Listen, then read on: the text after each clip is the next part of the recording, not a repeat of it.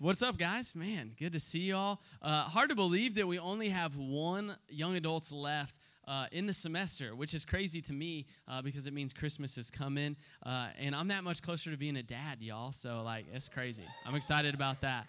I appreciate that. I really am excited. I guess that's good that I'm excited also. Hey, we're glad that you're here. Listen, we're in part 5 of our series that we've been calling If Then.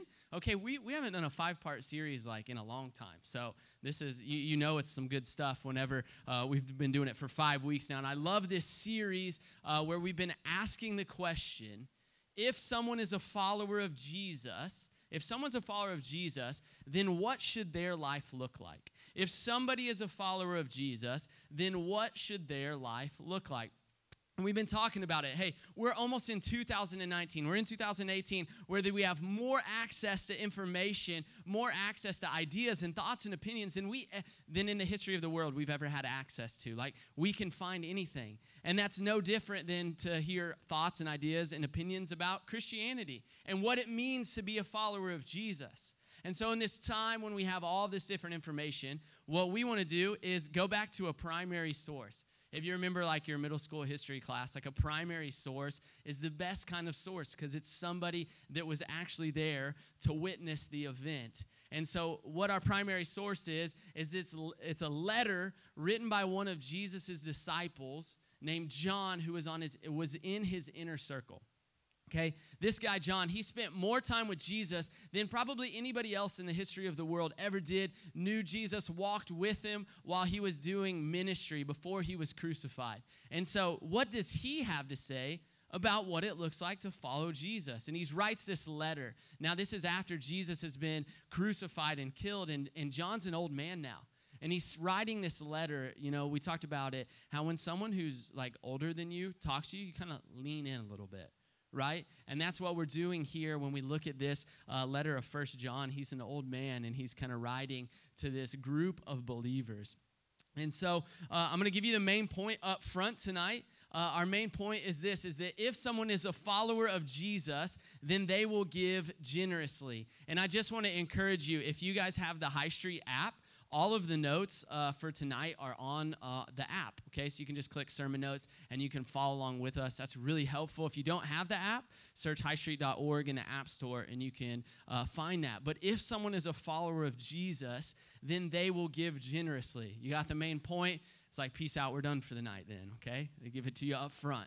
I'm just kidding. But I won't speak for an hour like Michaela said. I promise you that, though. So you guys, a sigh of relief, okay? No? I can go for an hour if we want to. It's fine. No, I'm kidding. So if someone is a follower of Jesus, then they will give generously. They will give generously. And here's the deal, is I don't think we're typically generous people. And what I mean by that is it's not always, not that we're not generous, but it's not the most natural thing. At least it's not for me, and I don't think it's our tendency to be naturally generous. And so what I mean by that is I'm an elementary teacher, okay? And my wife's a teacher too. So we trade a lot of teaching stories. And the most painful part of being a teacher of young children is watching them line up. It is a life skill that one has to learn. I saw Kathy laughing because she's a teacher and she knows. But when you see kids line up, it's they're they shove each other out of the way, and there's body checking going on to get in line. You guys think that looks ridiculous what I just did, but I watch it all day long, every day, okay? That's what it looks like. And it doesn't matter, girls and boys both. I'll have girls just hip checking guys out of line and stuff. It's ferocious. And so, there's a battle going on, and it's because I don't know that we're naturally generous people. We're more selfish by nature. And the thing with kids is they don't hide it as well as adults do. Adults are the same way. Y'all have been in a Walmart line before and someone got in front of you and you're like, hold up, what just happened? Some people still don't know how to stand in line. They do, and they just choose not to. And I think of my friend Derek, who goes to church here, and he was doing some Black Friday shopping, not this year, but last year. If you go Black Friday shopping, what is wrong with you, okay? I'm sorry, I'm shots fired, but I'm just saying, y'all crazy, all right? And my friend Derek, he was doing some purchasing for someone who worked for Amazon. So he would go to Black Friday deals, and he would buy the items, and then they would resell it for a higher price online. And so he was going to all these different stores, like shop for like 12 hours straight, and he was at Walmart getting some sort of toy. I think it was like a Hatchimal or something. I don't know if like kids' toys, but a Hatchimal apparently is some sort of like shell that breaks and a stuffed animal comes out. I don't know. I'm not up with it, but I think that's what he was buying. And they're like $100 or something like that. And he had 2 of them in his cart. And he said he was in Walmart, like he just hit the sale, right? And he got in there, got what he needed. That a lady walks up to his cart, looks him dead in the eye, and snatches the Hatchimal from his cart and takes off. That's a grown woman doing that. And so, man, hey, the true colors come out. I'm telling you, adults just hide it a little better than kids do. But sometimes we're not naturally, like generosity is not our first inclination. And so the weird thing is that being a generous person, though, is beneficial to your life. If you act in a generous manner, it's going to be beneficial to your life. And research study after research study after research study has proven this, that if you are a generous person, your life expectancy will actually be longer, that you're going to be happier, and you're going to be healthier if you're a generous person, okay? Time Magazine wrote an article about a study which was done in Switzerland. It seems like every study is like Switzerland or Finland. I don't know what they're doing over there, but like good stuff is going on. And so they gave $100 to a bunch of different people who lived in Switzerland. And they said, hey, listen, they told one group, you have to spend this money that we gave you freely. Like, you got to just spend it. And then they gave it to another group and said, hey, you got to spend it, but you have to give a portion of this money away. And it doesn't matter the amount, but you have to give some of it. You got to give it. And what they found at the end of the study, and what they found throughout the study as they were doing MRI scans and everything else, is that there was a lot more activity in the people who were giving in their brain, in the regions that dealt with generosity and that dealt with happiness. There was more activity in those people's brains who were giving. And that at the end of this study and throughout the study, those people who gave, regardless of the amount that they gave, were happier on a regular basis. And you know what else studies show is that if you're generous, it can actually have the same effect as taking a blood pressure medication, right? That's how powerful it is. That giving is something that has obviously been hardwired into our DNA to make us healthy. But yet sometimes it's hard to be generous. But I think we would all agree that we would like to live in a world where we saw more generosity and less selfishness. I would like to live in that world. I think that's something that I would aspire to be in life, is to be more generous than I am selfish. And so when we're talking about generosity, what we do with anything we're talking about here at High Street and as a community of believers here at Young Adults is we open up Scripture and we see, what does God have to say about what it looks like to be a generous person? What does Scripture have to say about generosity? And we already talked about how we're going to be in 1 John tonight. And it's this letter from old man John to a group of believers. And this is what he says in 1 John chapter 3, verses 16 through 18. He says this, by this we know love, that Jesus, that he laid down his life for us. And we ought to lay down our lives for the brothers. But if anyone has the world's goods and sees his brother in need, yet closes his heart against him, how does God's love abide in him? How does it abide in him? John says here, lean in, little children, let us not love in word or in talk, but in deed and in truth. So we see here that John's telling them, hey, listen, if you have something and you see someone in need and you don't give it, that there's an issue with that there's a problem with that. And when you look at verse 17, and where it says the world's goods, okay? If you're in another translation, but this is the ESV, if you're in another translation, you'll sometimes see that as material possessions. If someone has material possessions, if someone has the world's goods. And so the whole New Testament was written in what's called Koine Greek, which was like common Greek that anyone could understand. And so when we go back to the Greek, the word that was actually used here, I think this is awesome, is it's called bios, all right? Bios, B-I-O-S, okay? And what that means is that, and usually what we find it in Scripture, this word bios, throughout the New Testament, is usually referring to life in general. Think of what is biology, the study of life, right? And we see where that root comes from. But in this particular verse, what it's referring to is that by which life is sustained. It's talking about resources and wealth and goods. So if anybody has resources and wealth and goods and sees their brother or sister in need and does not give to them, how can the love of God abide in that person? If someone is a follower of Jesus, how could they not be generous? That's what John is saying right here in this passage.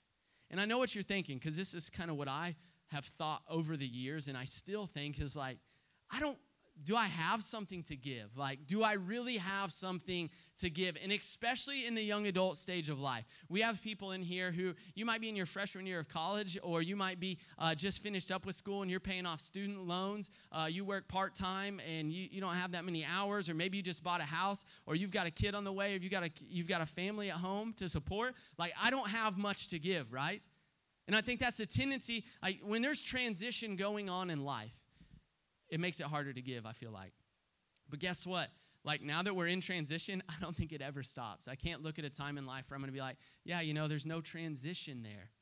But we all have something to give. We all have resources and wealth and goods. Not to mention we live in the United States where what we have financially is greater than that of people around the globe. That we are some of the wealthiest people in the world. That all of us have something to give. And who is John following, right? John was following Jesus. And this is what Jesus had to say. Well, let's go to a portion of Scripture out of Mark chapter 12. That just is kind of Jesus' thought process on giving. And it's verses 41 through 44. And I just love this passage because I think it speaks to all of us in our young adulthood. It says this, and it says, "And he sat down opposite of the treasury," Jesus did, "and he watched the people putting money into the offering box. Many rich people put in large sums. They're putting in bankrolls, right? Okay? And a poor widow came in and put in 2 small copper coins, which make a penny." Like, she had nothing. She just put a penny in. "And he called his disciples to him and said to them, 'Truly I say to you, this poor widow has put in more than all of those who are contributing to the offering box. For they all contributed out of their abundance. But she, out of her poverty, has put everything she had, all she had to live on.'" And what's most interesting about this is, like, John probably is there, right? And Jesus actually goes and says, "Hey, all my disciples, hey, guys, come here." He calls them over to him, right? That's what it says here. He calls his disciples to him and says, "Hey, I want you to know that this widow, like, she just gave 2 small copper coins, right? They make a penny. It's pretty much nothing, and it might seem irrelevant to you. But you know what was right about what she gave? Her heart behind it. Go back up to verse 18 in 1 John, and it says this. It says, "Little children, let us not love in word or talk, but in deed and in truth." Indeed and in truth means to be like with action. Don't just, you've got to actually walk the walk. You can't just talk the talk. That in deed and in truth, that's how you show the love of Christ through your giving. It's all about the heart. And that's what this widow had right, is her heart was right. And that's why Jesus was like, hey, that's something to celebrate right there. We all have something to give. Every single person in here has resources and goods in some way. God has given something to us that we have to offer to other people. Every single one of us. Even if it doesn't feel like it, I promise you that we do. And so, like, we understand, that giving is something that is obviously looked well upon in Scripture. And we understand that from like a scientific perspective, yeah, it's generally healthy. I mean, I would like to have a higher life expectancy. Generosity would be a good thing to partake in. But why does it matter spiritually? Like, why does it matter spiritually that we give? What does it do for us in our relationship with God?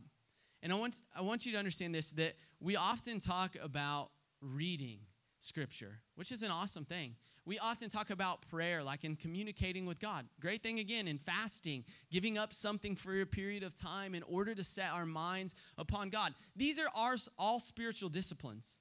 But giving is a spiritual discipline as well.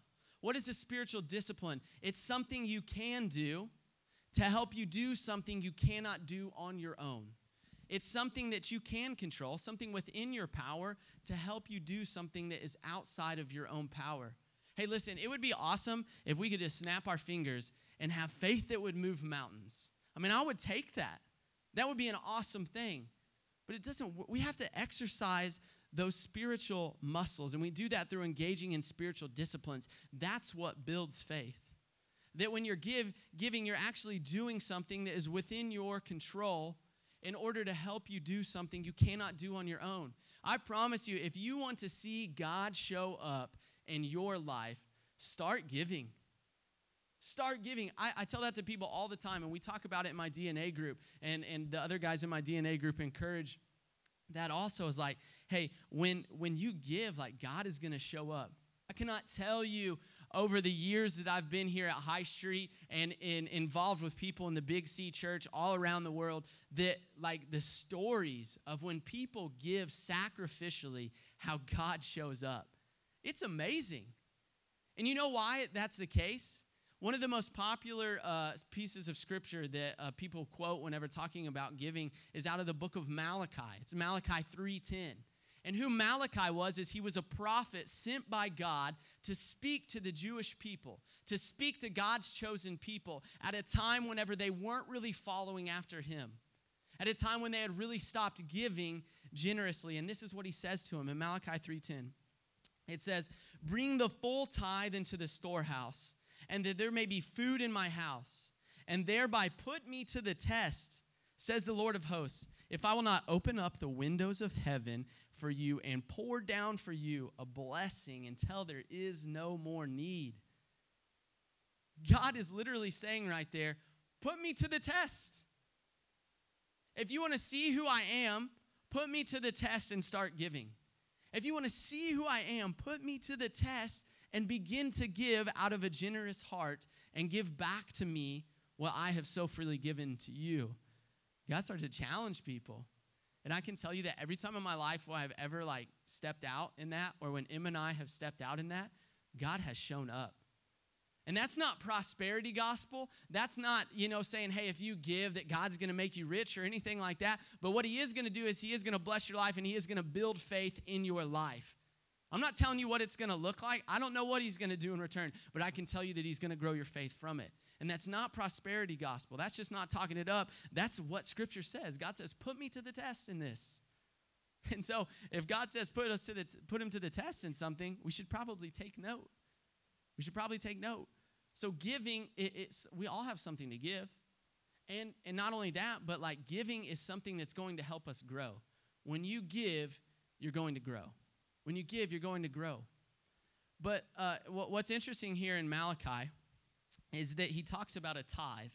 And so what I want to do over this next couple minutes is kind of just talk about what is a tithe, and then if I'm a believer, if I'm a follower of Jesus. So if you don't have a relationship with Jesus tonight, this next part isn't necessarily for you. You can hear what we have to say, but you're not tied to this, okay? But what is a tithe? And then as a believer, what should I be giving? That would be probably something good to establish. How much do I give? How much do I give? And so when we look at a tithe, what we see is that a tithe is something, this is what a tithe is. It's giving a portion of what God has given back to you, or of what God has given you, giving that back to him on a consistent basis. A tithe is this. It's giving a portion of what God has freely given to you back to him and to things for his purposes on a consistent basis. It's giving back to God what he has already given to you. why a consistent basis? Why is this a regular practice that you should go through? When you think about a spiritual discipline, and if giving is a spiritual discipline, then an act of tithing is a spiritual discipline. When you can't just go to the gym and be like, I'm going to work out one time and I'm going to be super fit. It doesn't work that way, as much as we wished it would, but you have to engage in consistent action. That tithing is actually a spiritual discipline. And what's funny about this is the way it always happens. You know, you're speaking on something. And what happened to me, this last month, I started looking at my bank account, and I was like, something doesn't look right in there. There's too much finances in there. Something isn't. So I started looking, and what I realized is I had missed my tithe in the previous month. And it didn't hurt me to go back and catch up, right? And you see that number come out of your bank account, and like that doesn't hurt me because I've seen God be faithful on a consistent basis throughout my life as I have given and tithe. So like that didn't bother me. But what did bother me is that I wasn't viewing tithing as a spiritual discipline. It's really important. Like this is something that helps you grow faith. And so what I realized in missing that was that, man, I wasn't paying attention enough to my finances and saying, how can I leverage this for the kingdom of God and for the glory of God when it's all God's anyways? And how can I give that back to him? And so for me, that was really convicting because I'm like, man, I was frustrated with myself because I didn't pay enough attention to it. It wasn't important enough for me to get like in that financial area to pay attention and say, hey, what does God have to say about this? That this is a spiritual discipline that I should engage in. So when we're talking about tithing, it's giving a portion of what God has given to you back to him on a consistent basis. We see this in the book of Genesis. We see it in Exodus, Leviticus. We see it in Numbers, 2 Chronicles, Malachi. We see this idea of tithing all throughout the Old Testament in Scripture. And what some people will say is that, well, Jesus, he didn't really talk about tithing, which isn't true. They'll say that tithing is really like an Old Testament practice. And because Jesus came and fulfilled the Old Testament, right, we don't need to worry about tithing anymore. But I think that's really an unwise way to read Scripture and to come to that conclusion.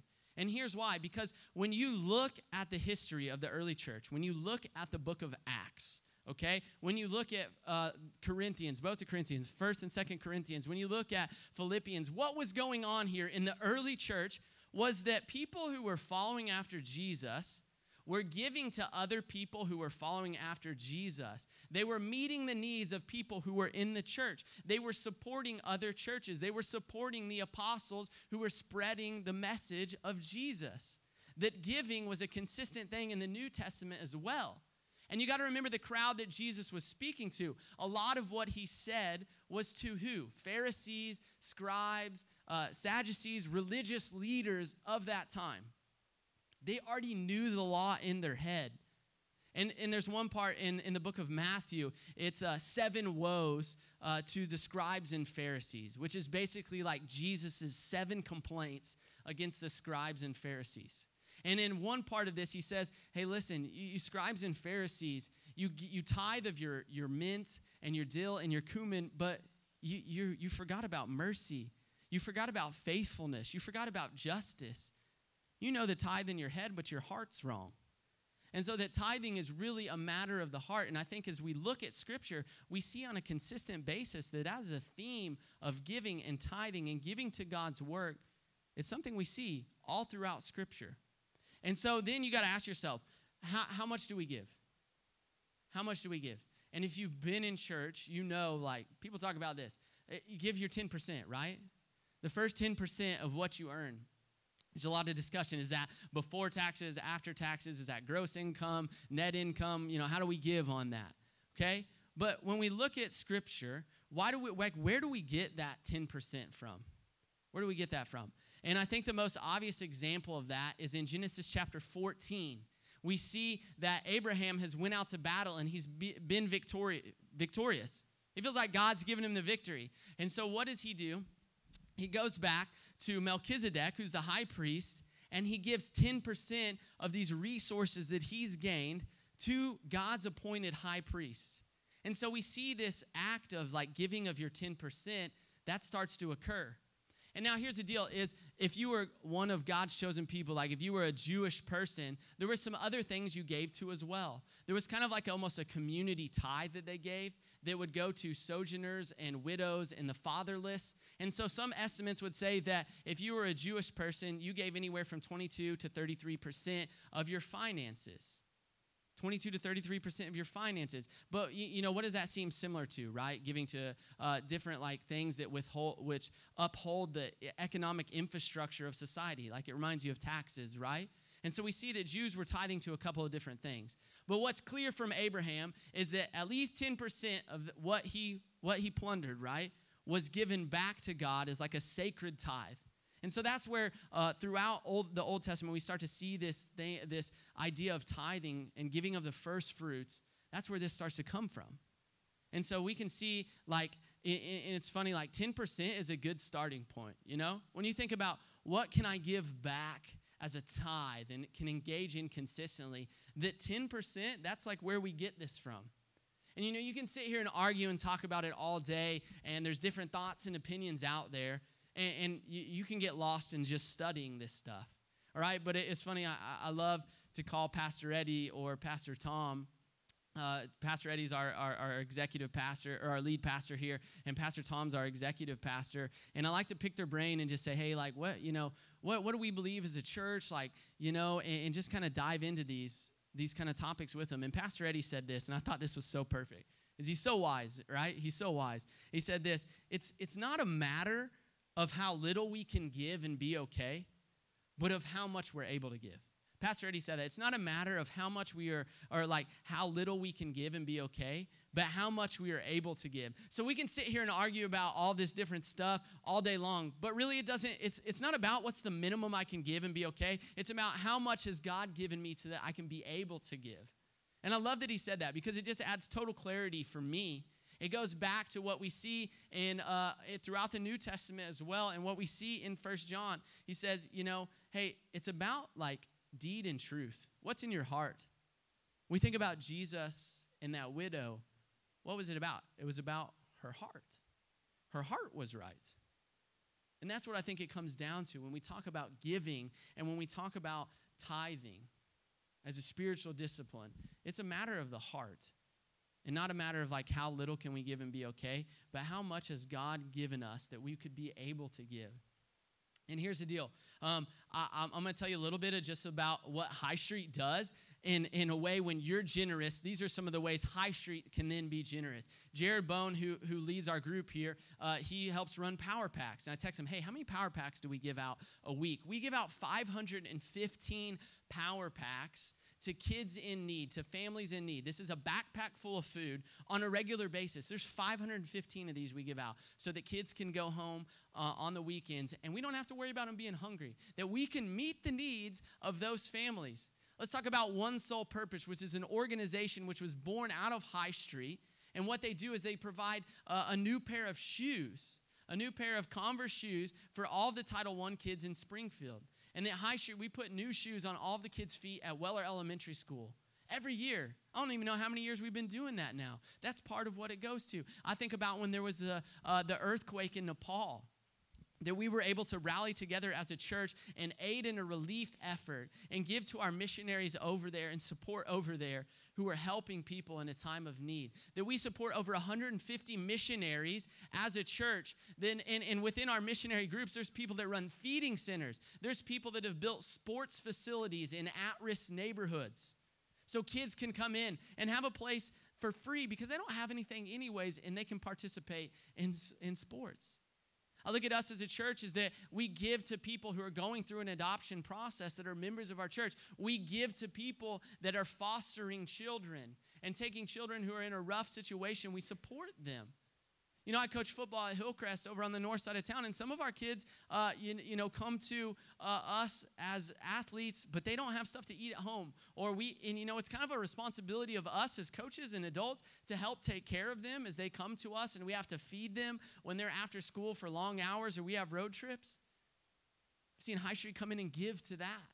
And give to that program, and that's just some of the examples of the way that when you engage in the spiritual discipline of giving to the church body, then that it affects people in ways you will never know and that we will never be able to see. We'll never be able to see. And,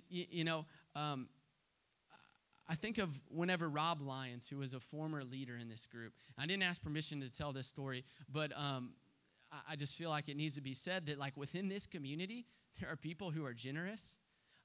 Rob was a leader within this group, and he was moving to California to go and start a young adults group and work as a pastor at a church there for a group of people that had no young adults at their church, Crosspoint in California. And he decided, you know what, I feel like this is where God's calling myself and Kyla, and we're going to move there.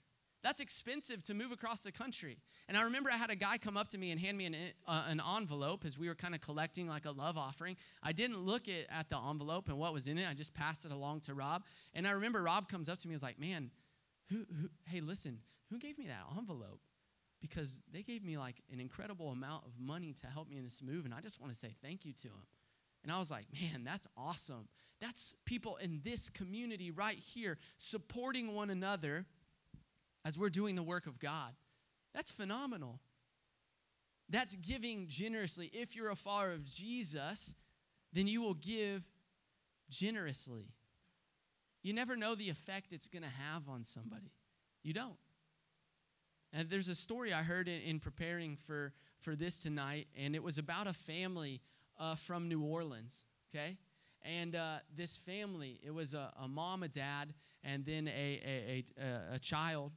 And that things were not going well for this family. They were they had no resources. They had no finances. They were down to their last leg, probably had some mental health issues going on as well.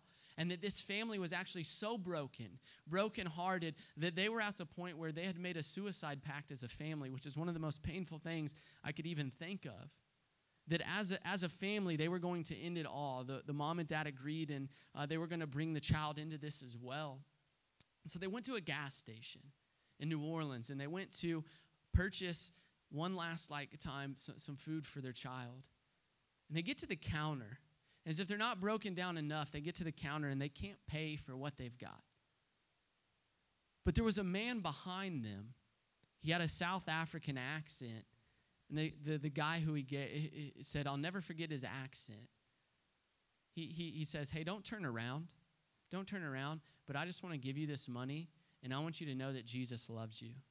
This man with the South African accent gives to him, and they purchase the food, and they go on their way. So they go and they wept for hours. They decided they couldn't do it. They drove by a church, and on a sign outside of this church, it said, Jesus loves you. And they remembered back to what this man in the gas station had said to them. So they went into this church. And you know what happened? Is that their lives were changed forever when they heard the message of Jesus Christ and heard that their life had value and meaning and purpose, and there was a Savior who had come for them. And they accepted Jesus and began and entered into a relationship with him. Why? Because at a gas station, a man with a South African accent, because he was a former pastor and missionary to South Africa, said, hey, you don't need to look at me. I don't need any credit for what I'm about to do, but I just want you to take this and you purchase what you need to purchase. Didn't ask any questions, didn't make a big scene about it. And because of that, those people were saved.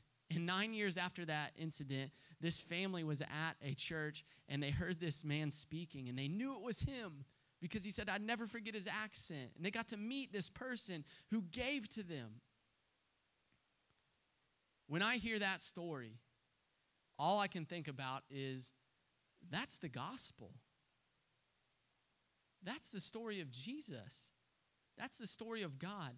That God sent his one son in an act of generosity as a gift to us to live a perfect life here on this earth and to serve as a payment for our sins. In Ephesians, it talks about it's a free gift. We didn't do anything to earn it, but God just gave us this gift and said, you know what? If you admit that you're a sinner, if you admit that you've made mistakes in your life, and if you believe that Jesus is my son, and that after he was crucified, he rose again, and you confess him as your Lord of your life, that you can have this gift. All you got to do is accept it. It's the same story as that in the gas station, right? That's the message of the gospel. a message of generosity. That as Christ followers, if we are a follower of Jesus, then we're going to be generous. And here's the deal. I don't know where you're at on your faith journey tonight. And you might be in here and you're thinking, why are we talking about giving? Like, that's kind of annoying. Or I don't know if that annoys you, it bothers you, or it's kind of like, what? We're talking about money, But what would be crazy is it's not crazy that we're talking about it. What would be even crazier is that if there were people sitting in this room who said, you know what, I believe in God, I believe he sent his son Jesus, and I'm going to stake my whole eternity on that, and I'm going to believe that he gives me purpose and meaning in my life, but he can't touch my finances. That would be insane. That would be much more insane than us talking about it. Because if we actually believe that, if we actually believe that God created this world and he secures our eternity, and yet we said, you know what, I don't trust him with my finances, he wouldn't be a very good God then, probably. Because we're called to be generous people. It's hardwired into our DNA.